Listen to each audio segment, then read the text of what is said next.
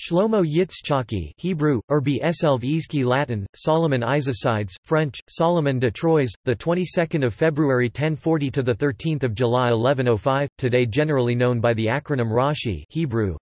Rabbi Shlomo Itzhaki, was a medieval French rabbi and author of a comprehensive commentary on the Talmud and commentary on the Tanakh. Acclaimed for his ability to present the basic meaning of the text in a concise and lucid fashion, Rashi appeals to both learned scholars and beginner students, and his works remain a centerpiece of contemporary Jewish study. His commentary on the Talmud, which covers nearly all of the Babylonian Talmud, a total of 30 out of 39 tractates, due to his death, has been included in every edition of the Talmud since its first printing by Daniel Bomberg in the 1520s. His commentary on Tanakh—especially on the Chumash, 5 books of Moses, serves as the basis for more than 300 supercommentaries which analyze Rashi's choice of language and citations, penned by some of the greatest names in rabbinic literature. Name. Rashi's surname, Yitzhaki, derives from his father's name, Yitzhak. The acronym is sometimes also fancifully expanded as Rabban Shel Yisrael, which means the Rabbi of Israel, or as Rabbanu She'achia, our Rabbi, may he live. He may be cited in Hebrew and Aramaic texts as 1. Shlomo son of Rabbi Yitzhak, 2. Shlomo son of Yitzhak, 3. Shlomo Yitzhaki, and myriad similar highly respectful derivatives. In older literature, Rashi is sometimes referred to as Jarchi or Yari, or he, his abbreviated name being interpreted as Rabbi Shlomo Yari. This was understood to refer to the Hebrew name of Lunel in Provence, popularly derived from the French lune, moon, in Hebrew in which Rashi was assumed to have lived at some time or to have been born, or where his ancestors were supposed to have originated. Simon and Wolff claimed that only Christian scholars referred to Rashi as Jarchi, and that this epithet was unknown to the Jews. Bernardo de Rossi, however, demonstrated that Hebrew scholars also referred to Rashi as Yari. In 1839, Leopold Zunz showed that the Hebrew usage of Jarchi was an erroneous propagation of the error by Christian writers, instead interpreting the abbreviation as it is understood today, Rabbi Shlomo Yitzhaki. The evolution of this term has been thoroughly traced. Biography. Birth and early life. Rashi was an only child born at Troyes, Champagne, in northern France. His mother's brother was Simon the Elder, rabbi of Mainz. Simon was a disciple of Rabbeinu Gershom Meor Hagolah, who died that same year. On his father's side, Rashi has been claimed to be a 33rd-generation descendant of Yochanan Hasadler, who was a 4th-generation descendant of Gamaliel the Elder, who was reputedly descended from the royal line of King David. In his voluminous writings, Rashi himself made no such claim at all. The main early rabbinical source about his ancestry, Responsum No. 29 by Solomon Luria, makes no such claim either. Legends. His fame later made him the subject of many legends. One tradition contends that his parents were childless for many years. Rashi's father, Yitzhak, a poor winemaker, once found a precious jewel and was approached by non-Jews who wished to buy it to adorn their idol. Yitzhak agreed to travel with them to their land, but en route, he cast the gem into the sea. Afterwards he was visited by either the voice of God or the prophet Elijah, who told him that he would be rewarded with the birth of a noble son, who would illuminate the world with his Torah knowledge. Another legend also states that Rashi's parents moved to Worms, Germany while Rashi's mother was pregnant. As she walked down one of the narrow streets in the Jewish quarter, she was imperiled by 2 oncoming carriages. She turned and pressed herself against a wall, which opened to receive her. This miraculous niche is still visible in the wall of the Worms synagogue. Yeshiva studies. According to tradition, Rashi was first brought to learn Torah by his father on Shavuot day at the age of 5. His father was his main Torah teacher until his death when Rashi was still a youth. At the age of 17 he married and soon after went to learn in the yeshiva of Rabbi Yaakov ben Yakir in Worms, returning to his wife 3 times yearly, for the days of Passover and Shavuot. When Rabbi Yaakov died in 1064, Rashi continued learning in Worms for another year in the yeshiva of his relative, Rabbi Isaac ben Eliezer Halevi, who was also chief rabbi of Worms. Then he moved to Mainz, where he studied under another of his relatives, Rabbi Isaac ben Judah, the rabbinic head of Mainz and one of the leading sages of the Lorraine region straddling France and Germany. Rashi's teachers were students of Rabbeinu Gershom and Rabbi Eliezer Haggadol, leading Talmudists of the previous generation.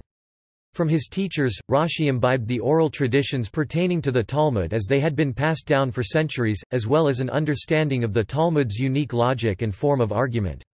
Rashi took concise, copious notes from what he learned in yeshiva, incorporating this material in his commentaries. Rosh Yeshiva. He returned to Troyes at the age of 25, after which time his mother died, and he was asked to join the Troyes Beth Din rabbinical court. He also began answering halakhic questions. Upon the death of the head of the Bet Din, Rabbi Zerach ben Abraham, Rashi assumed the court's leadership and answered hundreds of halakhic queries. In around 1070 he founded a yeshiva which attracted many disciples. It is thought by some that Rashi earned his living as a vintner since Rashi shows an extensive knowledge of its utensils and process, but there is no evidence for this. Most scholars and a Jewish oral tradition contend that he was a vintner. The only reason given for the centuries-old tradition that he was a vintner being not true is that the soil in all of Troyes is not optimal for wine-growing grapes, claimed by the research of Rabbi Haim Soloveitchik. Earlier references such as a reference to an actual seal from his vineyard are said not to prove that he sold wine but just that fermented his grapes for his own use. Although there are many legends about his travels, Rashi likely never went further than from the Seine to the Rhine. The utmost limit of his travels were the yeshivas of Lorraine. In 1096, the People's Crusade swept through the Lorraine, murdering 12,000 Jews and uprooting whole communities. Among those murdered in Worms were the 3 sons of Rabbi Isaac ben Eliezer Halevi, Rashi's teacher. Rashi wrote several selachot penitential poems mourning the slaughter and the destruction of the region's great yeshivo. 7 of Rashi's selachot still exist, including Adonai Elohe Hatzavot, which is recited on the eve of Rosh Hashanah, and Az Terem Nimtehu, which is recited on the fast of Gedalia. Death and burial site. Rashi died on July 13, 1105 Tammuz 29, 4865 at the age of 65. He was buried in Troyes. The approximate location of the cemetery in which he was buried was recorded in Seder Hadoros, but over time the location of the cemetery was forgotten. A number of years ago, a Sorbonne professor discovered an ancient map depicting the site of the cemetery, which now lay under an open square in the city of Troyes. After this discovery, French Jews erected a large monument in the center of the square, a large, black and white globe featuring the 3 Hebrew letters of Erzi artfully arranged counterclockwise in negative space, evoking the style of Hebrew microcalligraphy. The granite base of the monument is engraved, Rabbi Shlomo Yitzchaki, commentator and guide. In 2005, Yisroel Meir Gabai erected an additional plaque at this site marking the square as a burial ground. The plaque reads, "The place you are standing on is the cemetery of the town of Troyes. Many Rishonim are buried here, among them Rabbi Shlomo, known as Rashi the Holy, may his merit protect us." Descendants. Rashi had no sons, but his 3 daughters, Miriam, Yocheved, and Rachel, all married Talmudic scholars. Legends exist that Rashi's daughters wore tefillin. While some women in medieval Ashkenaz did wear tefillin, there is no evidence that Rashi's daughters did or did not do so. Rashi's oldest daughter, Yocheved, married Meir ben Samuel. Their 4 sons were Shmuel Rashbam, born 1080, Yitzchak Rivam, born 1090, Jacob Rabbeinu Tam, born 1100, and Shlomo the grammarian, all of whom were among the most prolific of the Baalei Tosafot, leading rabbinic authorities who wrote critical and explanatory glosses on the Talmud which appear opposite Rashi's commentary on every page of the Talmud. Yocheved's daughter, Chana, was a teacher of laws and customs relevant to women. Rashi's middle daughter, Miriam, married Judah ben Nathan, who completed the commentary on the Talmud Makkot which Rashi was working on when he died. Their daughter Alvina was a learned woman whose customs served as the basis for later halakhic decisions. Their son Yom Tov later moved to Paris and headed a yeshiva there, together with his brothers Shimshon and Eliezer. Rashi's youngest daughter, Rachel, married and divorced Eliezer ben Shemaiah. Topic works. Topic commentary on the Tanakh. Rashi's commentary on the Tanakh, and especially his commentary on the Chumash, is the essential companion for any study of the Bible at any level. Drawing on the breadth of Midrashic, Talmudic and Aggadic literature, including literature that is no longer extant, as well as his knowledge of Hebrew grammar and halakha, Rashi clarifies the simple meaning of the text so that a bright child of 5 could understand it. At the same time, his commentary forms the foundation for some of the most profound legal analysis and mystical discourses that came after it. Scholars debate why Rashi chose a particular midrash to illustrate a point, or why he used certain words and phrases and not others. Rabbi Shneur Zalman of Liadi wrote that Rashi's commentary on Torah is the wine of Torah. It opens the heart and uncovers one's essential love and fear of GD. Scholars believe that Rashi's commentary on the Torah grew out of the lectures he gave to his students in his yeshiva, and evolved with the questions and answers they raised on it. Rashi only completed this commentary in the last years of his life. It was immediately accepted as authoritative by all Jewish communities, Ashkenazi and Sephardi alike. The first dated Hebrew printed book was Rashi's commentary on the Chumash, printed by Abraham ben Garten in Reggio di Calabria, Italy, 18 February 1475. This version did not include the text of the Chumash itself. Rashi wrote commentaries on all the books of Tanakh except Chronicles I and II. Scholars believe that the commentary which appears under Rashi's name in those books was compiled by the students of Rabbi Sadia of the Rhine, who incorporated material from Rashi's yeshiva. Rashi's students, Rabbi Shemaiah and Rabbi Yosef, edited the final commentary on the Torah. Some of their own notes and additions also made their way into the version we have today. Today, tens of thousands of men, women and children study Chumash with Rashi as they review the Torah portion to be read in synagogue on the upcoming Shabbat. According to Halakha, a man may even study the Rashi on each Torah verse in fulfillment of the requirement to review the Parsha twice with Targum, which normally refers to Targum Onkelos. This practice is called in Hebrew, Shneim Mikra Ve'a Chad Targum. Since its publication, Rashi's commentary on the Torah is standard in almost all Chumashim produced within the Orthodox Jewish community. Rabbi Mordecai Leifer of Nadvorna said that anyone who learns the weekly Parsha together with the commentary by Rashi every week, is guaranteed to sit in the yeshiva school of Rashi in the afterlife. Commentary on the Talmud. Rashi wrote the first comprehensive commentary on the Talmud. Rashi's commentary, drawing on his knowledge of the entire contents of the Talmud, attempts to provide a full explanation of the words and of the logical structure of each Talmudic passage. Unlike other commentators, Rashi does not paraphrase or exclude any part of the text, but elucidates phrase by phrase. Often he provides punctuation in the unpunctuated text, explaining, for example, "This is a question. He says this in surprise. He repeats this in agreement," etc. As in his commentary on the Tanakh, Rashi frequently illustrates the meaning of the text using analogies to the professions, crafts, and sports of his day. He also translates difficult Hebrew or Aramaic words into the spoken French language of his day, giving latter-day scholars a window into the vocabulary and pronunciation of Old French. Rashi exerted a decisive influence on establishing the correct text of the Talmud. Up to and including his age, texts of each Talmudic tractate were copied by hand and circulated in yeshivas. Errors often crept in, sometimes a copyist would switch words around, and other times incorporate a student's marginal notes into the main text.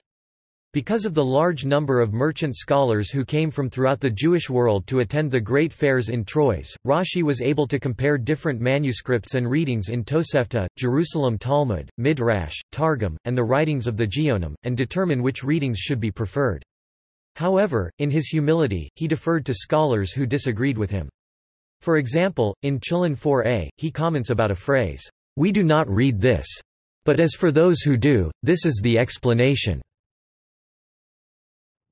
Rashi's commentary, which covers nearly all of the Babylonian Talmud, a total of 30 tractates, has been included in every version of the Talmud since its first printing in the 15th century. It is always situated towards the middle of the open book display, i.e., on the side of the page closest to the binding. Some of the other printed commentaries which are attributed to Rashi were composed by others, primarily his students. In some commentaries, the text indicates that Rashi died before completing the tractate, and that it was completed by a student. This is true of the tractate Makot, the concluding portions of which were composed by his son-in-law, Rabbi Judah ben Nathan, and of the tractate Bava Batra, finished in a more detailed style by his grandson, the Rashbam. There is a legend that the commentary on Nedarim, which is clearly not his, was actually composed by his daughters. Another legend states that Rashi died while writing a commentary on Talmud, and that the very last word he wrote was tahor, which means pure in Hebrew, indicating that his soul was pure as it left his body. Responsa. About 300 of Rashi's responsa and halakhic decisions are extant. Although some may find contradictory to Rashi's intended purpose for his writings, these responsa were copied, preserved, and published by his students, grandchildren, and other future scholars. Siddur Rashi, compiled by an unknown student, also contains Rashi's responsa on prayer. Many other rulings and responsa are recorded in Maser Vitri.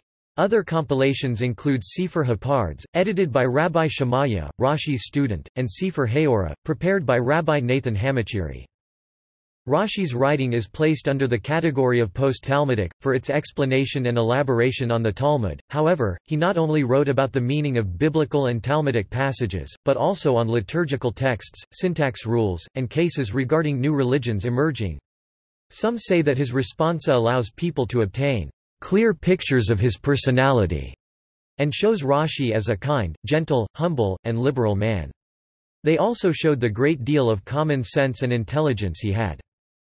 Rashi's responsa not only addressed some of the different cases and questions regarding Jewish life and law, but it shed light into the historical and social conditions which the Jews were under during the First Crusade. He covered the following topics and themes in his responsa: linguistic focus on texts, law related to prayer, food, and the Sabbath, wine produced by non-Jews, oaths and excommunications, sales, partnerships, loans and interest, bails, communal affairs, and civil law. Rashi's responsa can be broken down into three genres: questions by contemporary sages and students regarding the Torah, the law, and other compilations. For example, in his writing regarding relations with the Christians, he provides a guide for how one should behave when dealing with martyrs and converts, as well as the insults and terms of disgrace aimed at the Jews. Stemming from the aftermath of the Crusades, Rashi wrote concerning those who were forced to convert, and the rights women had when their husbands were killed. A main characteristic of Rashi's writing was his focus on grammar and syntax. His primary focus was on word choice, and, essentially, he acts as a dictionary where he defines unusual Hebrew words. He searches for things that may not be clear to the reader and offers clarification on the inconsistency that may be present. Rashi does so by filling in missing information that helps lead to a more complete understanding of the Torah. Rashi focused the majority of his responsa, if not all, on a meticulous analysis of the language of the text. A portion of his writing is dedicated to making distinctions between the peshat, or plain and literal meaning of the text, and the Aggadah or rabbinic interpretation.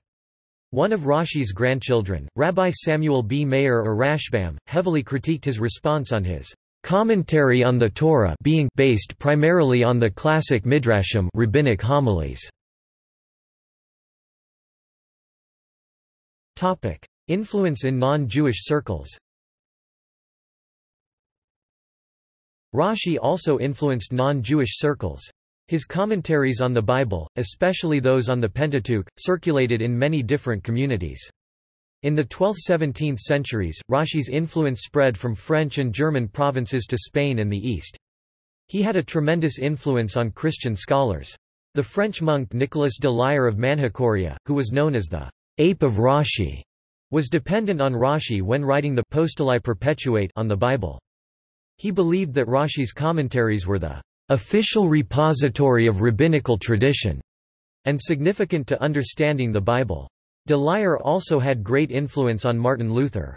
Rashi's commentaries became significant to humanists at this time who studied grammar and exegesis. Christian Hebrists studied Rashi's commentaries as important interpretations. authorized by the synagogue. Rashi's influence grew the most in the 15th century. From the 17th century onwards, his commentaries were translated into many other languages. Rashi's commentary on the Pentateuch was known as the first printed Hebrew work. Many of his works were translated into English by M. Rosenbaum and A. M. Silberman in London from 1929 to 1934. Although Rashi had an influence on communities outside of Judaism, his lack of connection to science prevented him from entering the general domain, and he remained more popular among the Jewish community. Criticism of Rashi.